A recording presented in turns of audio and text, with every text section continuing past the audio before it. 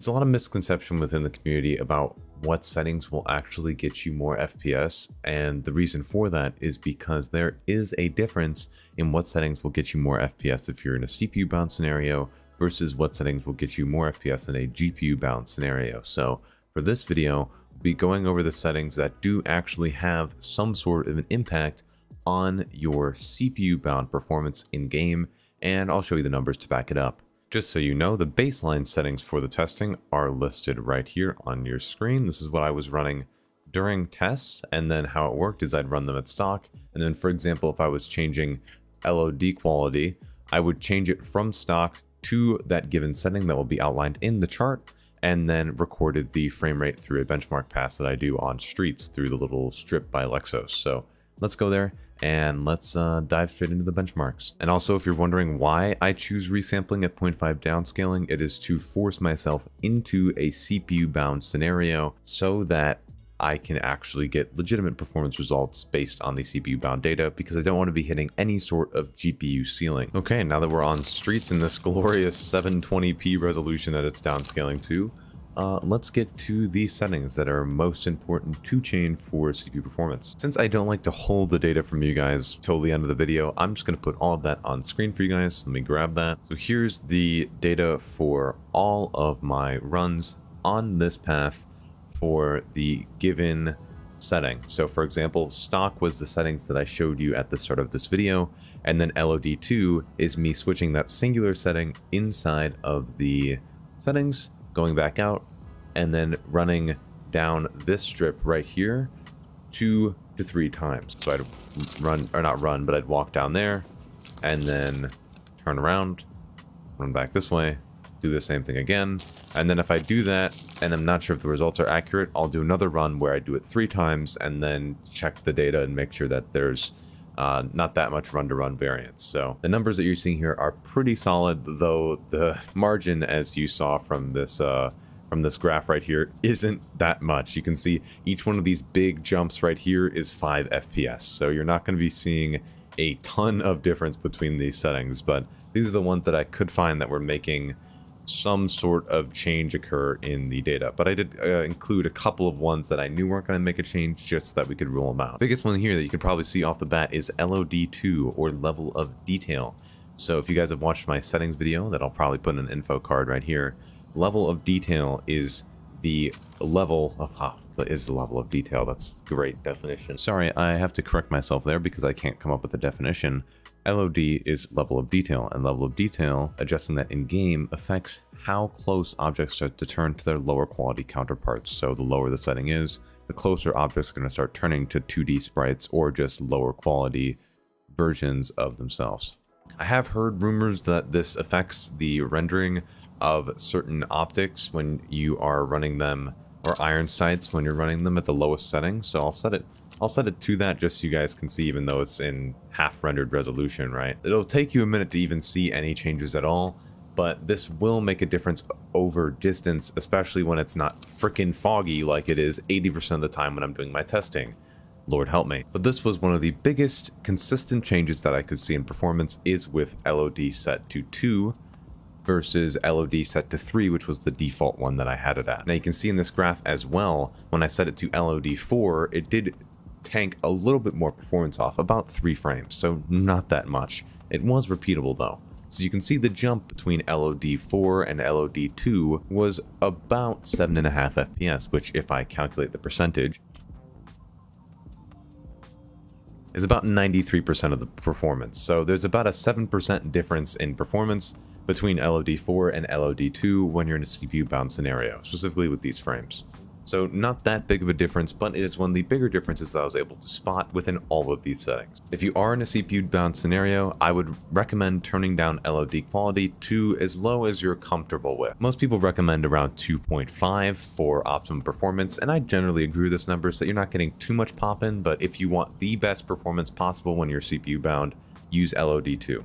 Even if if you don't care about the visuals, right? So the next settings here, couldn't find much of a difference at all in between all of these. You can see they're pretty much in run-to-run variance territory by all of these. The overall visibility, I did several confirmation runs for these numbers, and they all stayed within the same average frame rate, barely varying out of their norm. So it's completely out of bounds that this is affecting my CPU performance at all, at least in an offline raid. Anisotropic filtering is a setting that for some reason I've seen 1 or 2 people comment that it affects their CPU bound performance, so I decided to test it too, and it wasn't really that much of a difference at all. It's definitely in run-to-run variance territory as well. Something that one of my wonderful shareholders in the Discord pointed out though is that HBAO and SSR might have an impact, so I vehemently defended it and stood my ground.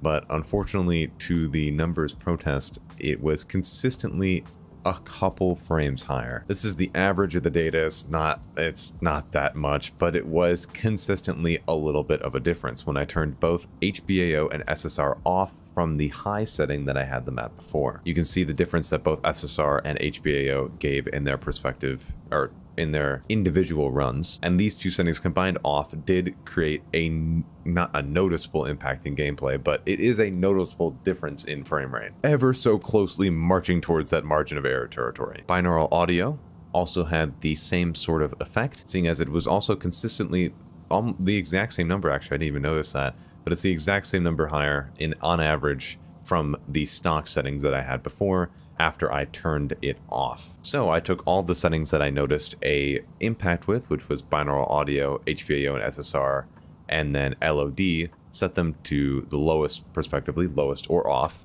and then did a benchmark run with all of them set at those lowest. You can see that on average I got 7 FPS more with these settings set to their lowest in comparison to my stock run. That's roughly a 15% gain, which isn't too bad when you think about it, but in the span of things, this probably won't be life-changing for some people, and I did sacrifice binaural audio and a lot of my eye candy to get to that level of performance. It's up to you what settings you'd like to change, but that's another way to check and see, which settings you'd like to adjust there. Of course, afterward, me being stupid, I realized that I also didn't test with auto RAM cleaner off, so I threw that in on the side as an extra little test here. You can see it does have a small impact on CPU performance, and with this off as well, I'm assuming this bar would go around to 115 or 116, so still a bit more difference to auto RAM cleaner off, but if you have anything less than 32 gigabytes of RAM, I wouldn't recommend turning this setting off. RAM usage was consistently a lot more with RAM cleaner off, so like I said, it's your own risk if you want to sacrifice auto RAM cleaner for a couple more frames on average. Hey guys, another update here, another step in from editor me 3 hours after rendering the video. Just so you know, I forgot to put MIP streaming in the benchmarks entirely because I'm an idiot. If you would like to understand the impact that can have, I do have a video which I will link both in the description and in the pinned comment on this video if you'd like to learn more. My recommendation for the sake of this video, if you are solely CPU bound, is to disable it, but I explain it more in that video, so go check it out. Now, of course, I did a little bit of online testing too, but I want to be clear that these values and this set of data is a lot harder to cross-compare because the setting is constantly changing. There's constantly new things going on. And so it was really, really difficult to get any sort of concrete data from, change to change, depending on what I was doing. Here is the graph that I made. Really simple. Ignore the last 2 data sets right here. We'll talk about those in a minute. But this right here is the FPS that I was getting with everything off on average. When I was just looking at a scene for 10 seconds, I stared directly at it, benchmarked the average FPS for that amount of time, and then changed settings accordingly to try and figure out what settings were making any difference. And the thunder's back. Why does it always have to show up in my videos? Seriously. Anyway, HBAO and SSR did decrease my performance by a little bit, literally a couple of frames, so not that bad. From setting this back to the off settings, so the lowest possible settings that I was testing before in offline, I went from 74 to 65 with maximum LOD. So going from 2 to 4 LOD dropped my performance by about 9 frames, which is a pretty drastic drop, to be honest. Most people aren't running at 4 LOD though, so if you're, say, playing at 3 or 2.5, dropping to 2 isn't going to give you as much of a jump. These settings right here were botched. These were bad runs because these tests were done with airdrops coming in, and so I couldn't get any actual data regarding this, but it was the same behavior. It was this FPS both when I was switching the setting to the lowest and the highest and all around. It was not affecting the average FPS at all. So you can X these out in terms of any actual difference in CPU performance. Finally, I did a test where I ran through a scav streets without changing these settings, so my normal settings that you see in the description of my videos, along with my Discord. And this right here on the right was what happened after I set all of them to the lowest. So that included setting LOD to 2, turning off binaural audio, turning off automatic RAM cleaner, turning off HBAO and SSR completely got me to that point. I also had to run with DLSS on quality to get to this point so that I wasn't running into any GPU bottlenecks when I was playing on streets. Pretty meager gain, honestly, in comparison, so